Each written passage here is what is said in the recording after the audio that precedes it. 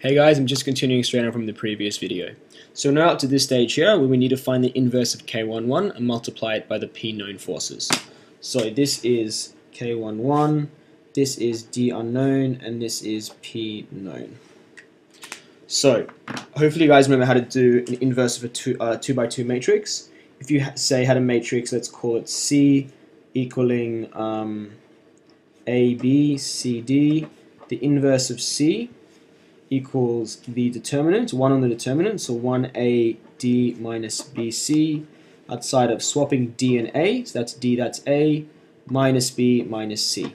Okay, so that's how you'd find the inverse of a 2 by 2 matrix, so it'd be the same thing here. You would use a formula like this to work out K11 inverse. I'm going to let you guys do it if you want, but essentially you would find it. Okay, let's actually do it. Okay, so we're going to have D11, D12 equaling, so now I'm writing out this, the K11 inverse matrix will be 1 on the determinant, which is 1 on 8, 1, 1. Okay, I'm just going to call determinant A just to save a bit of space. So determinant of K11. The determinant of K11 is simply that by that minus that by that. Outside of swapping them around, you would get 256,000. Swapping these, so it'd be 810,667. Putting minus signs in front of them, they're already minus, so you're actually going to get positives.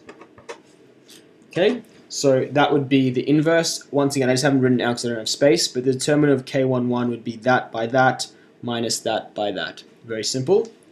Now that's outside of the P known forces, which is just 0 minus 1,000.